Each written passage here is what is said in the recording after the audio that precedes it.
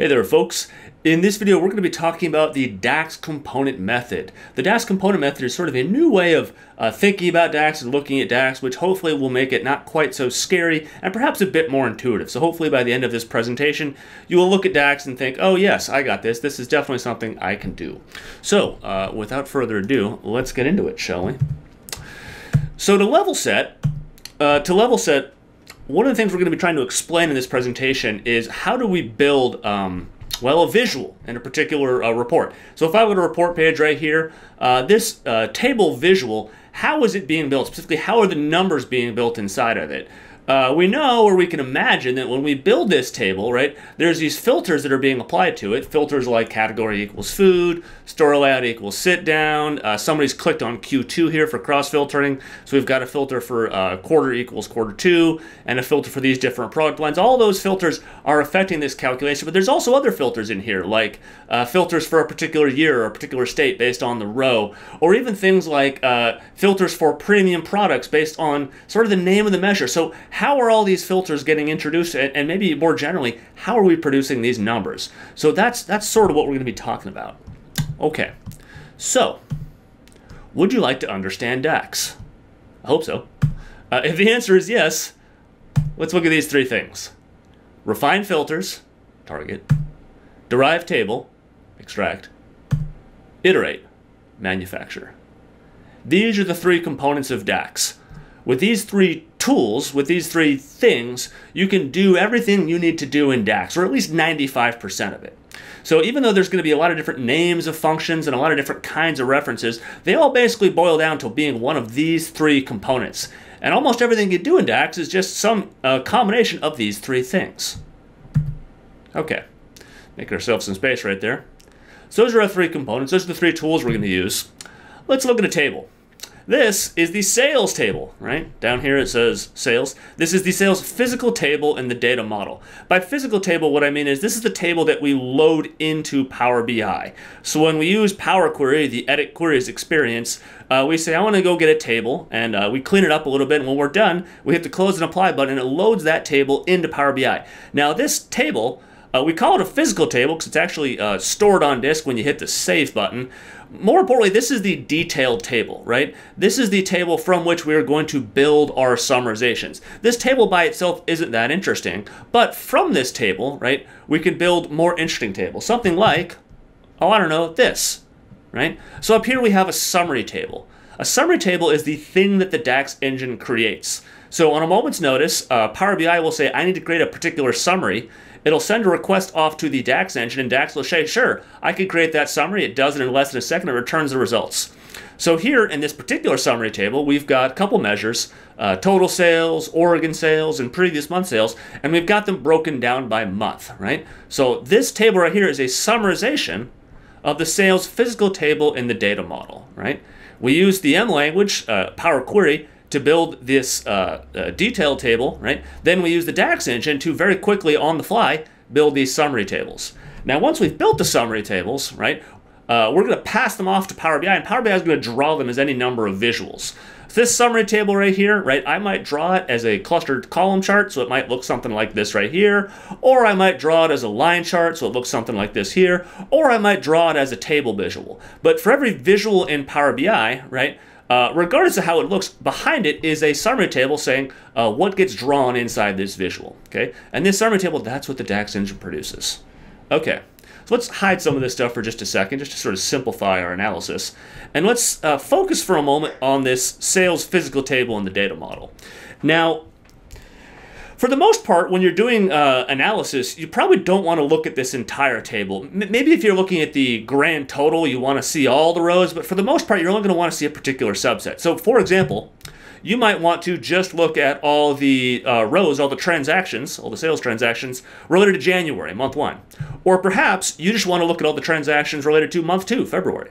Or perhaps you want to look at all the transactions related to month 3, March.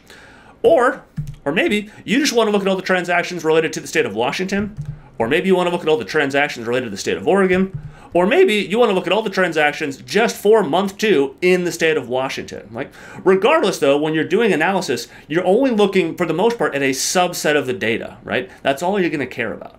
Okay, so let's let's look at, we'll bring our summary table back here. Let's think about this $82, right? This $82 for Oregon sales for month 2, okay?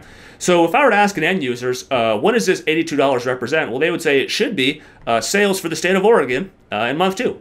And sure enough, it does. But how do we get this number from this table right here? Well, that's what we're going to explore. But let's start by just thinking about the filters, right? How do we get the filters right?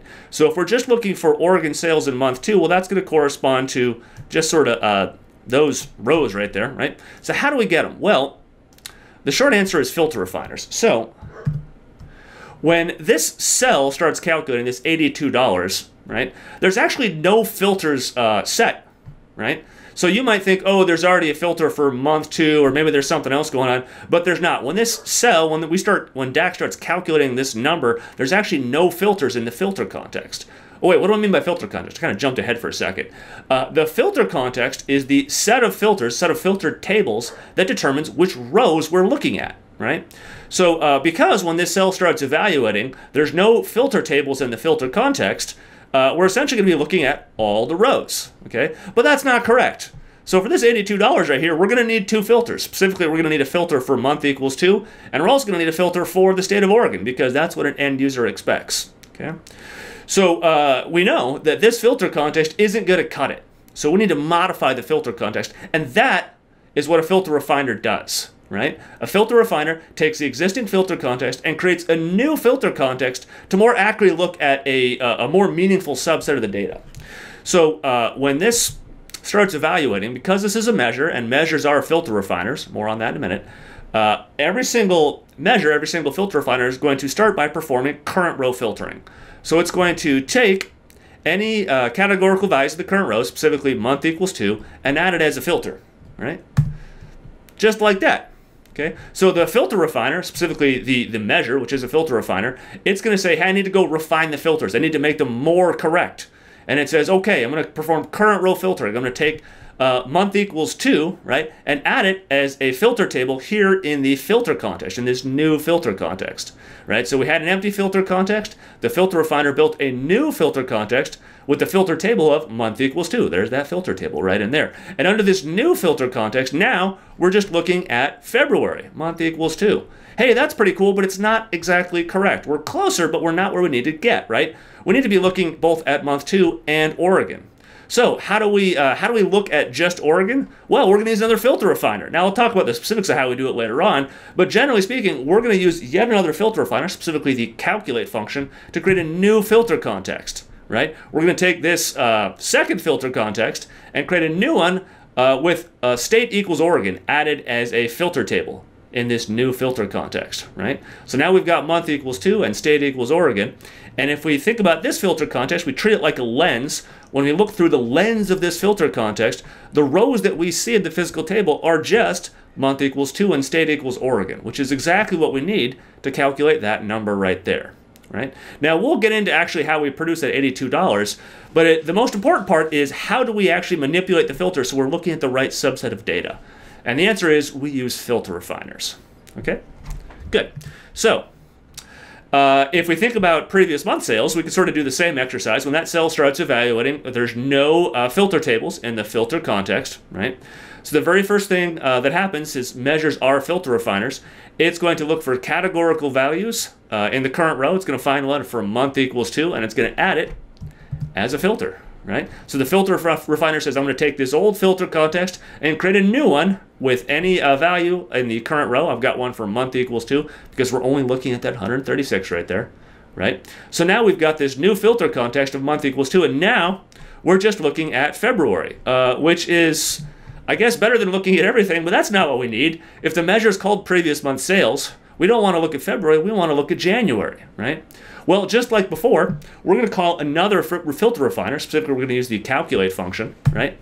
And that's going to produce this new filter context where we remove the old filter for month equals 2 and replace it with a filter for month equals 1. And now that we've got a filter for month equals 1, well, sure enough, we're looking at January sales, which is what we're going to need to produce that $136, okay? So the important parts here is the filter context. It's going to act like a lens. This is going to determine which subset of the data we're going to be looking at, which rows are visible, right? And if we want to look at a new subset of the data, we have to create a new filter context. And what do we use to create new filter contexts? Well, filter refiners. That's specifically what they do. Whenever you want to create a new filter context, you use a filter refiner. Okay, good. That's the hardest part of this presentation. If you've got that down, you're doing pretty good. Okay, so this filter refiner, it's going to come from the measure specifically, right? It's going to perform current row filtering. It's going to take any values of the current row, month equals 2, and add it as a filter. And then we're going to use another filter refiner, specifically calculate. And rather than relying on a current row filter, we're actually going to provide an override filter. This is, forget what it says before, I want to go look at January. Okay, so what is a filter refiner? A filter refiner creates a new filter context via two things. Current row filtering, where we take any categorical values of the current row and add them as filters, and optional override filters. This is where we as DAX authors take a specified table, right, and add it as a filter.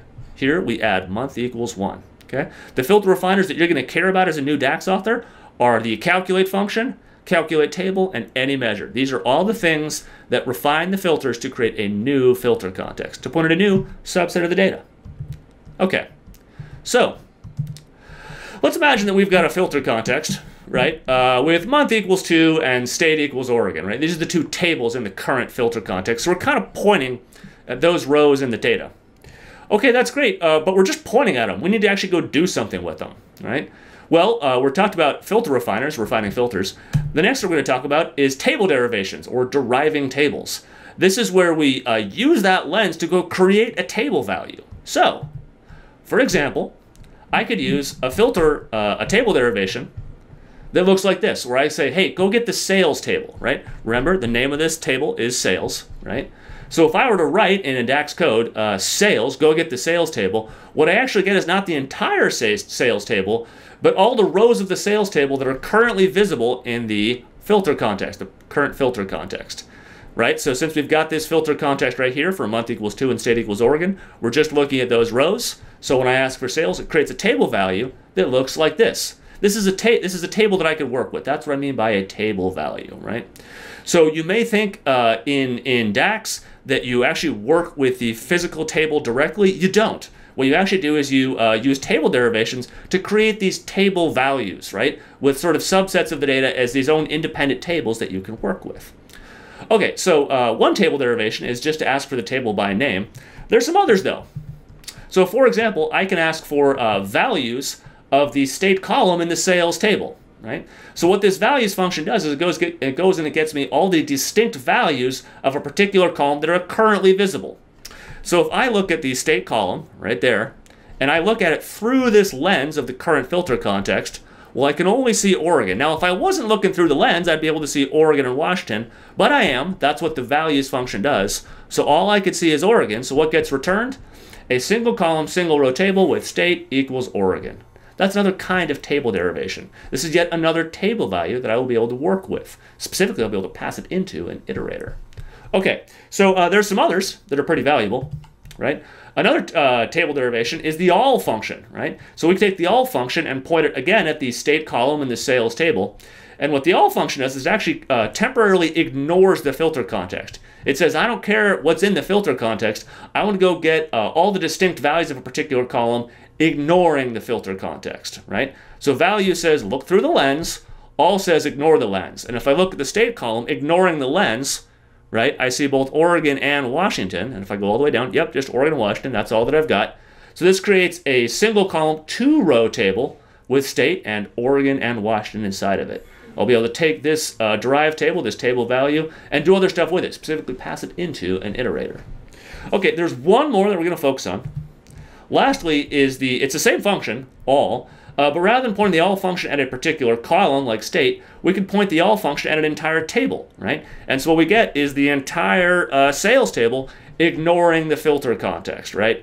Just kind of sort of barely fits in there, right? So those are the 4 different table derivations that you're going to work with any frequency in DAX. There are others, but those are the ones that you need to know. Okay? So table derivation creates a table value, a table that you could work with, based on physical tables in the data model.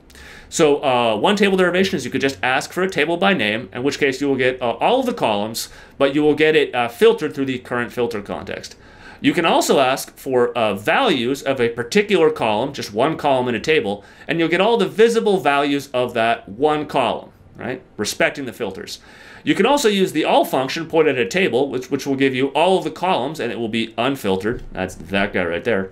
You can also ask for all pointing at a particular column in a table. This will give you all of the values of just that column, but also ignoring filters, because that's what the all function does. So these are the table derivations that you're going to use to pull out table values to work with.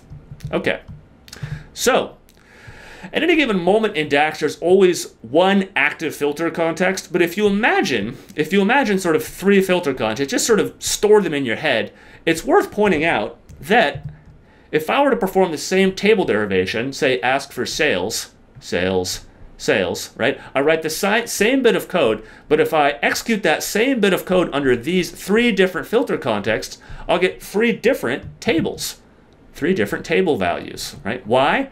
Well, because when I ask for it here, I'm asking it in this filter context where I can only see month equals 1. When I ask for it here, I look at it in this filter context where I see month equals 2 and state equals Washington. And if I ask for it down here, I'm looking in this filter context where I've got month equals 3, state equals Oregon, and quantity equals 4. So again, I write the same code, I ask for the same thing, but I get three different table values because I'm asking under three different filter contexts. So the entire idea of changing the filter context is being able to derive a table and get different results, the subset of the data that you care about at any given moment. Okay, so we've got our filter refiners, which we've used to create this new filter context, right, with month equals 2 and state equals Oregon. We've gone ahead and derived a table, right? We've got this table value right here. It's sales, which is to say all the visible rows of sales under the current filter context, that one right there, just pointing at that rows right there. Cool, let's do something with it. That's where iterators come into play, okay? Iterators are going to create a new value based off of a derived table, right? This is sort of the manufacturing process. So, for example, one common iterator is SUMX, right? So all of these iterators are going to work the same way. They're going to take a table value, they're going to add a column to it, an expression column, and they're going to do something with the results. So here in this instance, we've got SUMX, that's an iterator. It's going to take the table value sales, right, argument 1, which is this guy right there, and it's going to add this column to it. This is the expression column that it's going to add to it. For every single row, take quantity and multiply it by price. So here we get 4 times 4, which is 16. Here we get 4 times 10, which is 40. Here we get 3 times 6, which is 18. And here we get 2 times 4, which is 8. So this is the new column that we've added to the table. And once we've added this new column, what do we do with it? We sum it up and we get $82. Well, why do we sum it up? Because it's the SUMX function, right? That's what this iterator does. It adds, it takes this table, it adds this column to it, this expression column, and it sums up the results, okay? So this is going to take that table value and produce a number that we might find meaningful, such as total sales for, you know, month equals 2 and state equals Oregon.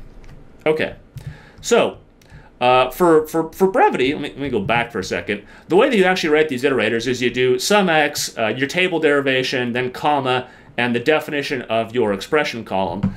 To simplify things a little bit, I'm actually going to leave argument 1 out just because it's already over there. So when you see the gap here for the iterators, know that it's just the derived table because that's just sort of how it works. So sales here, that's going to go in argument 1 right there. Okay, so we can also use the exact same expression, quantity times price, and pass it into different iterators. Right now we're looking at SUMX. What if we were to do maxx, right? So we do maxx, and sales is argument 1, so we take the maxx over sales. So we take the sales table, the derived table, right? We add the exact same column to it, quantity times price. Once again, we get 16, 40, 18, and 8. Before we summed it up, now we're going to take the max of it. Why are we taking the max? Because it's maxx. Again, pretty darn simple. Okay, we can also do average x, right? Average x, again, over the sales table. Just take sales and put it right there in your head. For every single row, we're going to take the quantity and multiply it by the price. We're going to get these exact same numbers again because we're doing the exact same thing.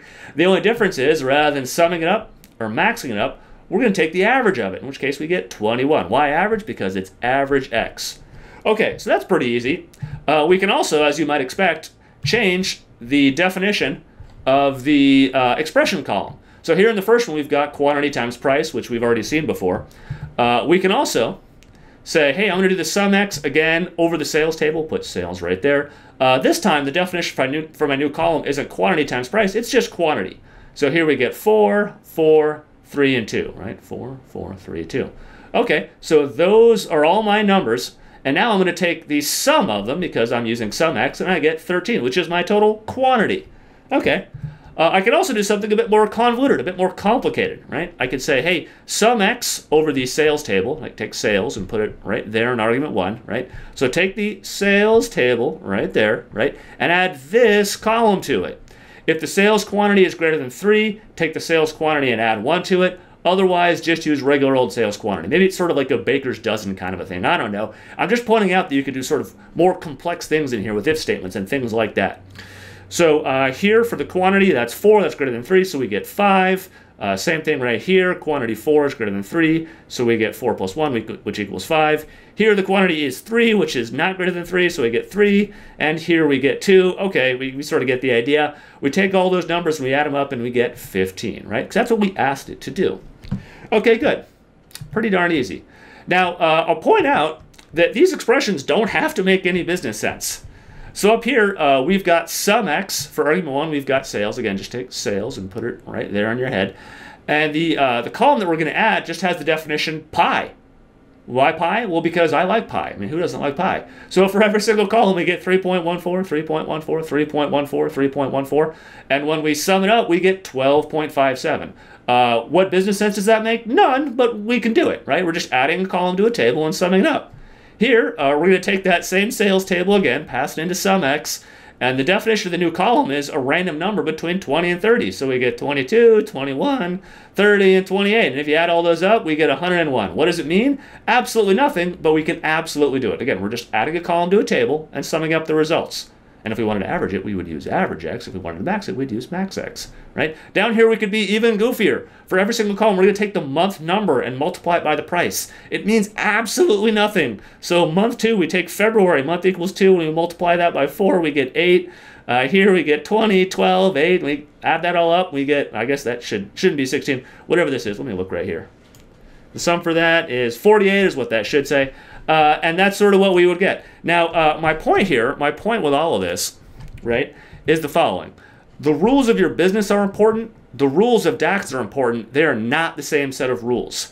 So when you want to go understand DAX, you sort of have to forget your business rules for a little bit. Because as you're trying to understand it, you're going to feel like you're constrained by the way that your business works, and DAX doesn't care about that. DAX doesn't know that your business exists. So if you want to understand DAX, you have to understand it in its purest form. You have to know that all you're doing is refining the filters to go target the subset of data that you want to work with, deriving tables to go pull those values out into a table value that you can work with, and then using an iterator to take that table, add a column to it, and do something with the results, right? If it lines up with your business, fantastic, but it doesn't have to. DAX is just a simple, simple machine. Okay, good. So there's one other iterator that I want to show you that is a bit less intuitive. Now, the other ones were sum x and average x and max x. There's also like median x, concatenate x, rank x. You can kind of guess how all those work. There's one other one that's pretty darn important. It's called filter. Don't be confused that there's no x on it. If it were me naming this, I would have called this filter x. This is indeed an iterator, right? And just like the other iterators, it's going to take a table value, add a column to it, and do something with the results. So right here, in your head, take sales, put it right in there. So we're going to do filter over the sales table. We're going to add a column to check to see if the sales price is greater than 5. And what are we going to do with it? Ooh, that's interesting. Well, let's start just by evaluating price is greater than 5, right? So 4 is not greater than 5, so we get a false. 10 is greater than 5, so we get a true. 6 is greater than 5, so we get a true. 4 is not greater than 5, so we get a false. So I don't know. What do we do with this stuff, right? Before we summed it or averaged it or medianed it, I don't quite know what to do with this. What the filter function does is it keeps all of the true rows. Just like that, right? So the other ones were producing, technically a scalar is the name of it, which is to say a single value, like a number or maybe a date or something like that. But they produced a single value. The filter function, by contrast, is an iterator, but it produces a table value where we get all of the true rows. So here's another example, right? I'm going to do filter again over the sales table, so put sales right there in your head. For every single row, I'm going to check to see if the quantity is greater than 2, right? So I get true for these first 3 rows and false for the last one, right? And what does the filter function do? It keeps all of the true rows. So those are right there. Those show up right there, right? That's how that works. Okay, so into one more. We can also do some complex stuff, as you might have guessed. So we're going to do filter again over the sales table. Put sales right there in your head as argument 1. Argument 2, what's the definition of our new expression column? Is the quantity equal to 4 and the price is equal to 10? Well, it's false there, it's true there, false and false. And again, what does filter do? It just keeps the true rows, which is to say it just keeps that row right there, which is the table value that the filter function spits out. Okay, so you might be asking, why would you ever want to do this? I understand why you would use average x. I understand why you would use sum x or median x or things like that, or max x. What's the point of using this filter function? What do you do with the table value once you've produced it? The short answer is you pass it into a filter refiner, right? You say, I'm going to go call a filter refiner like a measure or calculate, and in that filter refiner, I'm going to take this table value and pass it in as an override filter, right? And so what it's going to do is it's going to say, hey, I've got this new filter that's got these values in it. And so since this new one has month and it also has state, I'm going to get rid of the old filters for month and state. And this becomes the new filter in my new filter context, which is going to allow me to look at this new subset of the data, right? So you use the filter function to build these override tables that get passed into a filter refiner to go look at a new subset of the data. Okay, good. So again, 3 common examples of iterators. There's sum x, right, where we take the sum x over the sales table, right? So we take the current visible rows in sales. For every single one, we check to see if the quantity, or we take the quantity, we multiply it by the price, and then we add up the results. Quantity times price, quantity times price, quantity times price, and add up the results. Here we could do max x over the sales table, right? We're going to add the following expression column, which is just sales quantity. We don't add anything to it. We don't multiply by anything. We just get the quantity. So we get the quantity for every single row, and then we take the max, which happens to be 4. Why max? Because we're using max x. And again, we've got this fancy filter iterator. Even though there's no x, this is an iterator, right? So we're going to take filter over the sales table, right? So for every single row, we're going to check to see if the price is greater than 5. False, true, true, false. And what does the filter function do? It keeps all of the true rows, which produces this table value right there. Not a scalar like 4 or 82, but an entire table value that we can pass into a filter refiner. Okay, so what does an iterator do? It creates a new value from a usually derived table value. This new value is based on the action of the iterator, which is to say the word that comes before the x, the max, or the sum, or the filter, acting on the defined expression column, right? So we sum up those values, we max those values, and we sort of filter by those values right there. That's what an iterator does, okay? It takes our derived table and creates something more useful out of it. Okay, so let's see how all this stuff works together. Let's come back and look at our summary table, and we'll start by looking at the simplest calculation. Total sales for February, okay? So we've got a measure called total sales, and we're going to look at how we just get this $112. Not how we get the entire table, right? That's a whole other discussion. We're just going to focus on this one number right there of $112. And I've got my measure defined right here, right? Just so that I want you to know that, like, I'm not making this stuff up. I've got my definition here, but what I want you to do is don't focus so much on the code down here. Focus on the combination of refining filters, deriving tables, and iterating. That's the more conceptually important thing that you have to understand. Go ahead and watch this video one time and focus on that. If you want to come back and focus on the code, you can. But really, the combination of refining filters, deriving tables, and iterating, that's far more important. Okay, so $112. How do we get it? When this cell starts evaluating in the summary table, right, there's nothing in the filter context. The filter context is completely empty, which is to say if we look through that lens, we're going to see the entire physical table. Okay, so because total sales is a measure and all measures are filter refiners, the very first thing that's going to happen is this measure is going to refine the filters and perform current row filtering, right? It's going to take any categorical values of the current row, specifically month equals 2, and it's going to add them to create a new filter context. right? Boom, just like that. Okay, so again, filter refiners, they create a new filter context via either current row filtering or optional override filters. You always perform current row filtering. You can optionally add override filters. Okay, so when we run total sales in this row, it performs current row filtering, finds that month equals 2, and in the new filter context, it adds a filter for month equals 2. Cool, so now we've got this new filter context of month equals 2, and now we're just looking at February. Okay, so if you look at the name of this measure, total sales, and if you look at the current row of February, well, heck, we got the filters just right. We're looking at all the rows for February. We don't need to modify the filters at all. Cool, so what we could do now is just go ahead and derive a table, right? So here, we're going to derive the sales table. Again, we're not going to get the whole sales table. We're going to create a table value with all the rows that are currently visible in sales, which is all those rows right there, because that is the current filter context. Boom, we derive that table right there. Okay, so now that we've derived that table, right, the next thing we're going to do is use an iterator on it, right? So we've got this table value, but it's not useful yet. We have to use this to create total sales. Well, how do we do that?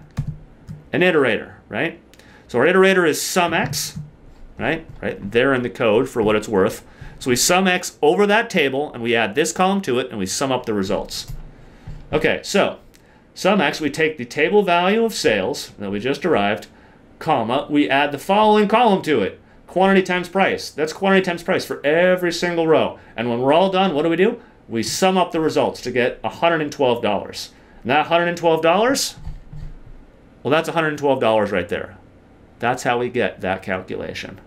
Okay, good. That one's pretty easy. Let's do one that's just slightly more complicated, right?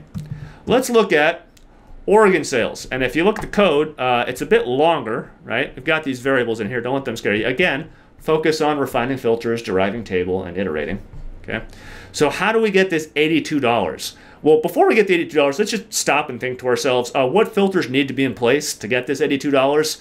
Well, we're going to need a filter for month equals 2, and we're also going to need a filter for Oregon sales. Okay, well, when the number starts calculating, when that cell starts calculating, the filter context is completely empty, so we're looking at the whole darn physical table. That's not what we need. So when this measure starts evaluating, right, the very first thing that happens is because this is a measure and all measures are filter refiners, it's going to perform current row filtering, right? It's going to find any categorical value in the current row, specifically month equals 2, and it's going to add it to the filter context, right? Just like that, okay? So the filter refiner of the measure creates a new filter context with this new filter for month equals 2 in there. And now we're just looking at February, which is good, but we're not done. Again, remember, we need to look at both February and just Oregon. But when we performed current row filtering, it didn't see Oregon anywhere, so it didn't add it. All it saw was February. So we're going to have to add a filter for Oregon ourselves. Okay, good.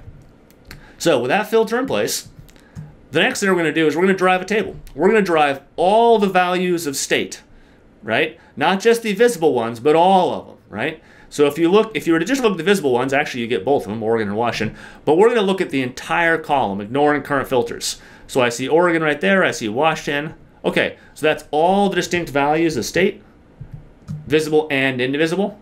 And so we get that derived table right there, state, Oregon, and Washington, okay?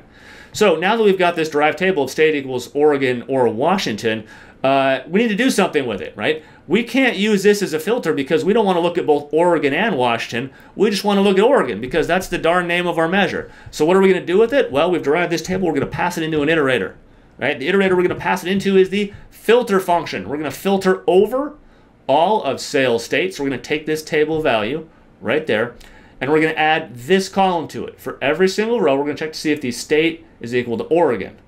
Does Oregon equal Oregon? Yes, it does. Does Washington equal Oregon? It does not. And again, what does the filter function do? It's going to keep all the true rows. So what do we keep? We keep this table value of state equals Oregon. Ah, cool. State equals Oregon. I could take this table value and create a new filter context, adding that table into it, and I'll be looking at both February and Oregon. Good. So that's what I'm going to do next. Okay. So one of the filter refiners is any measure. The other main filter refiner that you're going to use all the time is the calculate function. That's what the calculate function does. It's going to refine the filters. Go point them at some other subset of the data.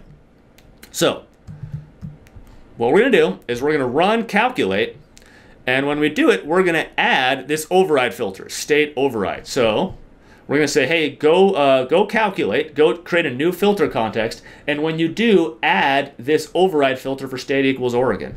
Calculate says, sure, boss. It takes the old filter context, creates a new filter context with all the old filters in it, plus this filter for state equals Oregon, because we added it. In the code, calculate, do this stuff here, comma, argument to a calculate is all the override filters that we need. So here's where we add it to that new filter context. So now here in filter context 2, we're looking at both February and Oregon. And if we look at the measure, right, or the cell specifically, well, we should be looking at both February and Oregon. Perfect. The rest of this stuff is super duper easy, okay? So what are we going to do next? Well, again, we're going to derive a table, right? After we refine the filters, we tend to derive tables. So we derive all the visible rows of sales. Again, not all the rows of sales, just all the visible ones. Filter through the lens of the current filter context of month equals 2 and state equals Oregon. So we take those rows right there, we derive them into this new table value.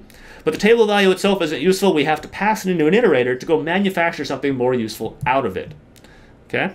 So the iterator we're going to use is the SumX function. We're going to take the sales table, pass it into SumX, add this column to it, and sum up the results. Okay, so see that again. Okay.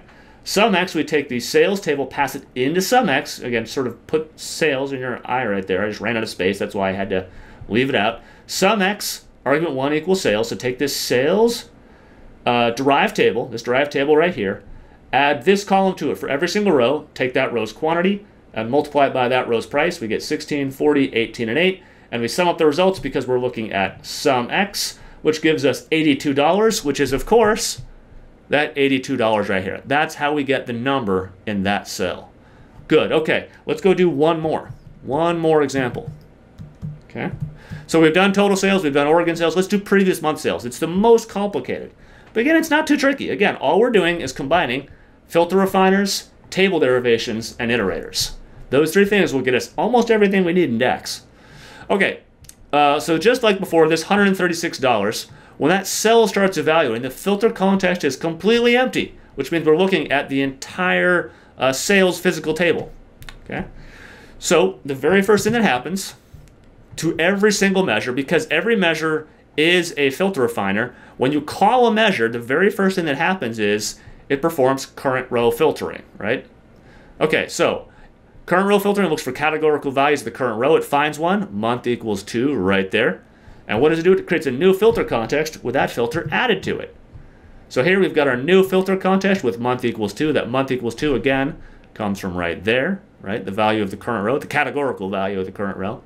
Okay, so now, if we look at this filter context right here, we're looking at February, which is good, except that it's wrong, right? So if we think about this cell, it's previous month sales. We don't want to look at February, which is the current month. We want to look at the previous month sales, which is January. So this filter context is no good. It should say month equals 1, and it says month equals 2. All right, how are we going to fix that? Well, obviously, we're going to fix it through a combination of table derivations, iterators, and filter refiners. Okay, let's see how that works. So the next thing we're going to do is derive a table. We're going to derive all of the currently visible values of the month column in the sales table. So we do values of sales month, right? And if we're not looking through the filter context, we could see months 1, 2, and 3. But if we are looking through the filter context, we're just looking at those values right there. And all I see is 2, right?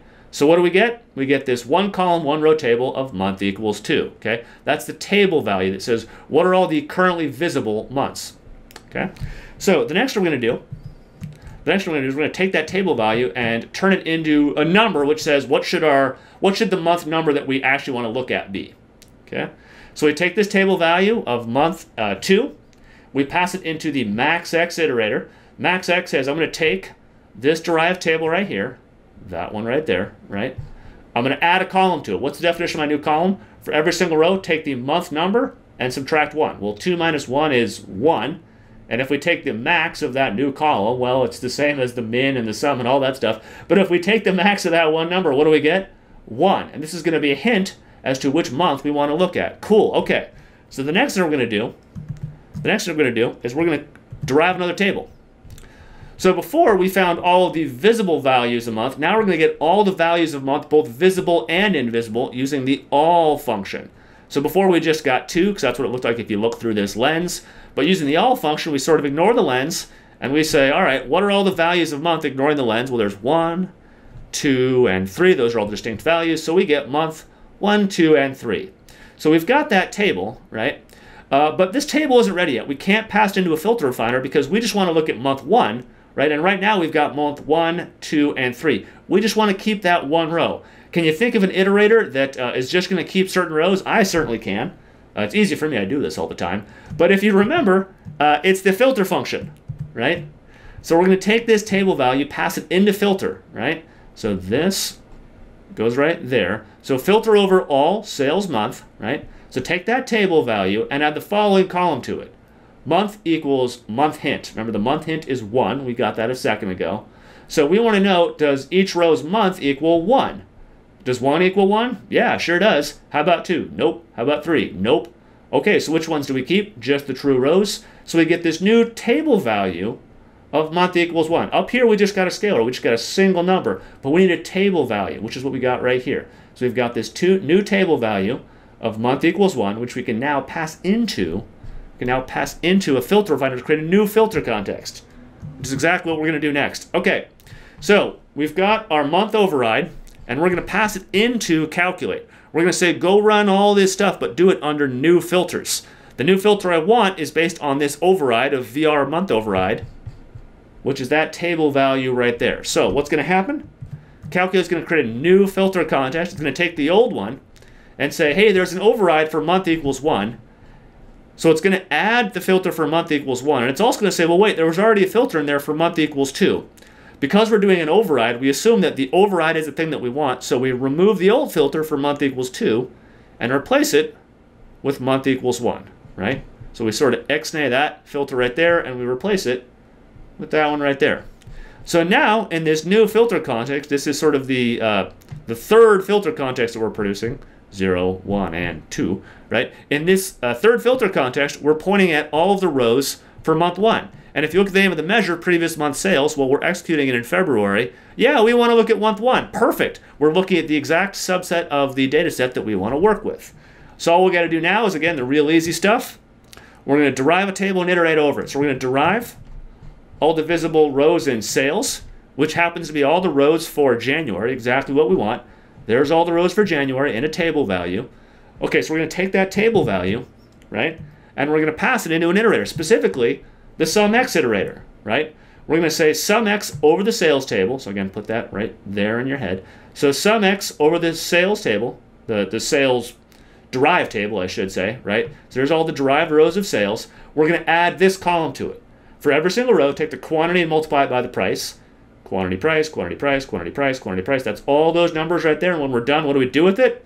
We sum up the results. Why sum? Because we're using the SUMX iterator, which gives us $136, which is that number right there. So that's how we calculate previous month's sales in this particular summary table. Okay. Now there's a lot of stuff going on in here, and it may have been a little confusing if this is already your first time through, but I would like to point out that everything we did was just through a combination of refining the filters, deriving tables, and iterating. That's all we did. And that's true for about 95, maybe even 98% of DAX. There's a few other things in there, but frankly, for an intermediate DAX user, you don't need any of them. You could do just about everything you need to do with refining the filters, deriving tables, and iterating. Okay, so again, the three components of DAX, the three tools that you're going to use to build numbers and build calculation. Refining the filters, where we target the subset of rows that we want to work with. Deriving the tables, where we extract those rows into a table value that we can work with. And iterators that take that table value and manufacture something more useful out of it, right? It adds an expression column and does something with it. Maybe it sums it up. Maybe it averages it. Maybe it just keeps the true rows. Maybe we produce a single number. Maybe we produce a whole table value. Okay. Again, so what do these things do again? A bit more defined. The filter refiners, they create a new filter context, a new lens through which we can look at the physical tables in the data model. This is based on current row filtering, sometimes called context transition. Oh, my mouse just died for a second. Current row filtering, sometimes called context transition, right? Takes any categorical values of the current row and adds them as filters. Optional override filters. We can, with a filter refiner, usually calculate, we can provide a table value and say, hey, add this to the filter context when current row filtering doesn't quite get the job done, all right? With table derivations, we're going to create a table value based on physical tables in the data model and the current filter context. So if we ask for a table by name, we get all of the columns of that table, right? But filtered, respecting the current filter context, looking through that lens. If we use values against a column in a table, we just get all of the visible values of just that one column. Again, respecting the filter context, looking through that lens. If we use the all function, we ignore the lens. If we use the all function on a table, we get all of the rows and columns of a table, ignoring the filters. If we use the all function on just one column of a table, we get all the distinct values of that column, ignoring the filters, right? Those are the table derivations that we use over and over and over again. So these table derivations create a table value. What do we do with that table value? We pass it into an iterator. An iterator creates a new value, either a table value or a scalar, like a number, from a usually derived table value. This new value is based on the action of the iterator acting on the defined expression column. Well, that's a mouthful. What we mean is sum x is going to take our newly defined column and sum it up. Max x takes our newly defined column and takes the max of it, and filter takes our newly defined column, argument 2, and just keeps the true rows. Okay? So if you can understand those three things, you can understand DAX. Okay, this is normally the part of the presentation where I'd ask questions. If you've got questions, you can leave them in the comment section, and I will try to get to them. I really hope you enjoyed this presentation, and I hope you have a great rest of your day.